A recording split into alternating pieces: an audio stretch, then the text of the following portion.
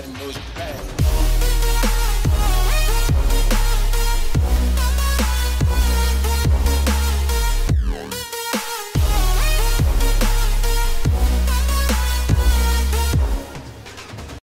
is going on, ladies and gentlemen? It's your boy Jay, and today I got a quick video for you guys. I promise this is probably, maybe, possibly the last filler video for a while. After this, we're gonna go back to more canon culture.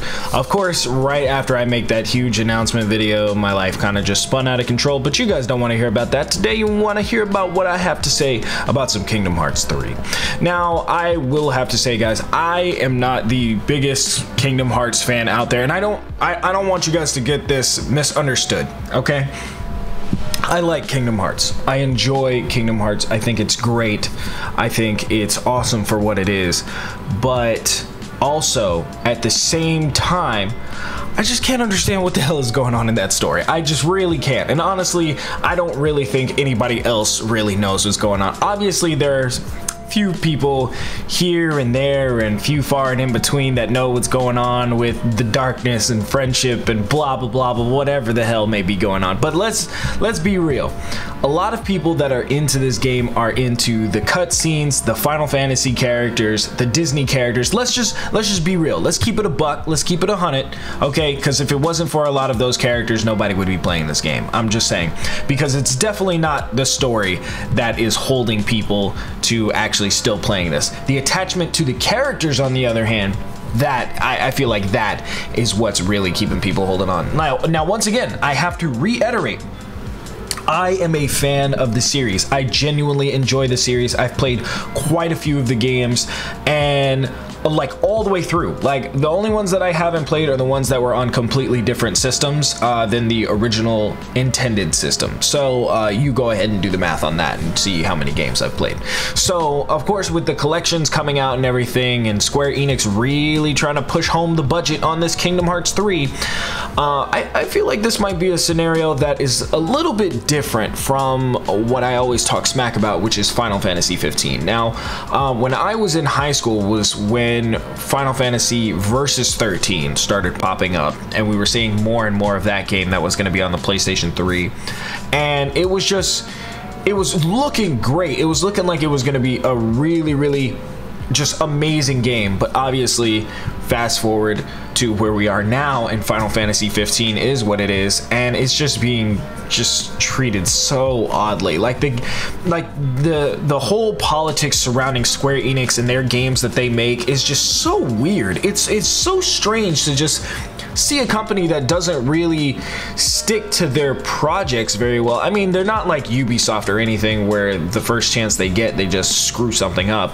But you know, I mean, that's a little different. That's a different topic for a different day.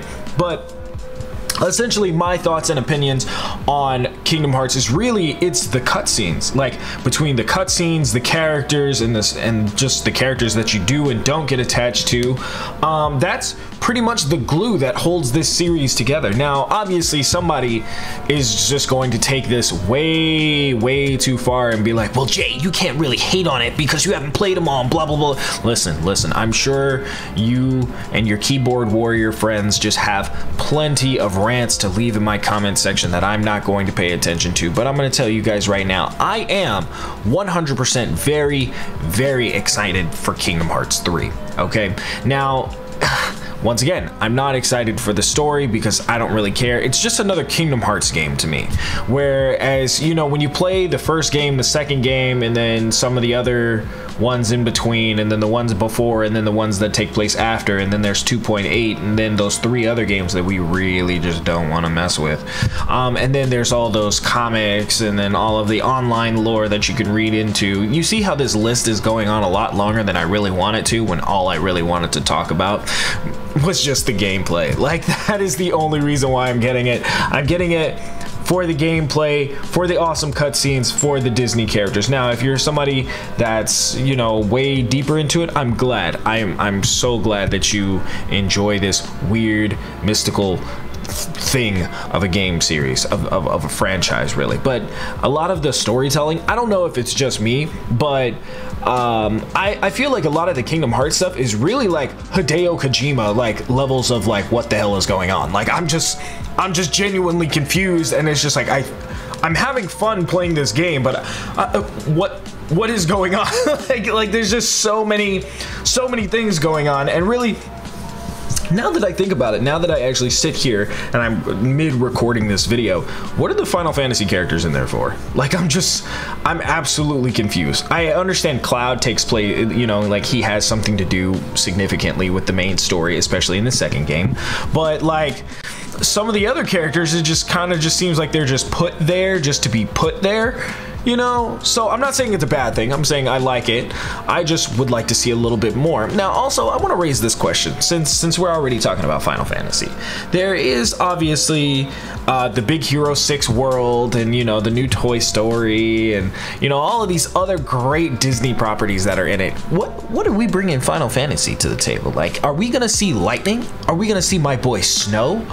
Maybe even Noctis?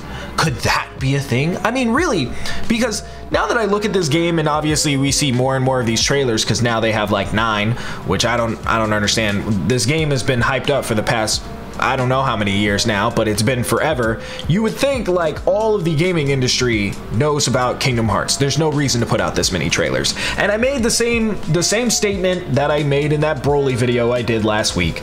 There's just too many trailers. I don't need this many trailers. Now, obviously with a video game, you get completely different context. There's a lot more content that you're consuming, because I think the game's gonna be 60 to 80 hours of just like core playtime. So that's like not including side quests and all these other things that you can do.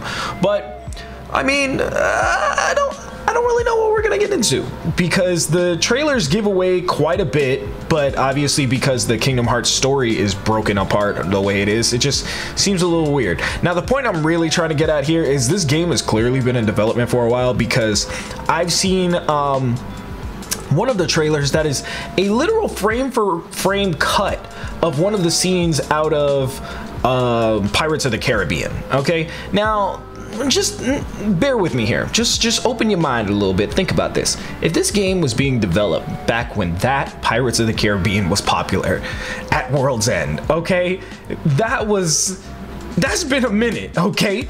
I don't know if y'all know this, but time seems to go forward and references don't seem to make the same impact that they used to. So I'm wondering if we're gonna see The Incredibles. And I say that only because since it's only fairly recent that it's become even more popular than it's ever been. Then there's Inside Out, there's just Wreck-It Ralph, there's just so many other things, which I'm surprised Wreck-It Ralph made it in there. So, well, I'm very interested to see where that goes. But essentially, I just posed the question, what other Disney properties do you guys think is going to be in there? I would ask you what you want, but I mean, at this point, the game's finished. Like, there's no speculation. I'm hyped for it, but I'm also not hyped, because it's just like, $60 and I gotta turn on my PlayStation. But you guys know me. I have a jaded view about certain things, and nobody really asked me my opinion, because I'm just a nigga with almost 6,000 subs, okay? Ain't nobody asked me what I wanted in a video game or anything like that, so I don't understand. I just don't have a leg to stand on. But I do want to turn the question to you. What do you guys think? Like, how many of you guys are actually hyped for Kingdom Hearts 3? And if you are you following the story? Like, do you actually know what's going on, or is it something that you kind of know about? Like, be honest.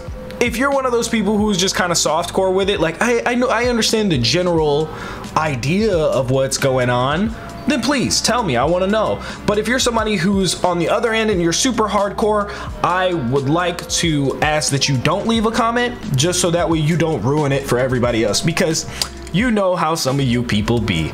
You guys just ruin everything on the internet. But that's, once again, nobody asked me my opinion, but I gave it anyway. Anyway, go ahead and hit the subscribe button if you guys are new to the channel. Hit that like button. Also, memberships are now available, so you guys can get behind the scenes stuff basically every single week. I'm putting out new content every single week specifically for sponsors and memberships, so you guys can be a part of that.